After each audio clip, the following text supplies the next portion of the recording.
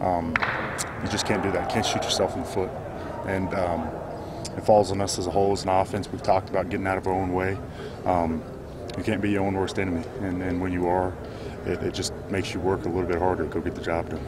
Offensively, you guys didn't put up probably as many points as you would have liked, missed a couple opportunities. What would you like to see you guys do different on Saturday that you didn't do in Austin?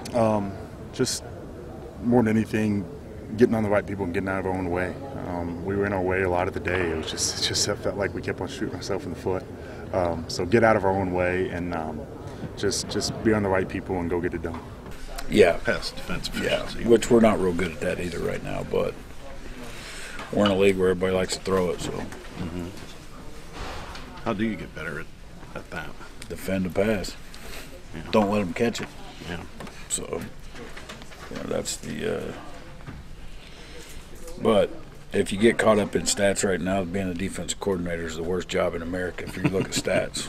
So, Your front looked a little more active against Oh, Baylor. yeah. Were you pretty happy with? yeah, they're coming along nice, like where we're at. I think each week you can see them getting better, and it started at TCU and it's continued.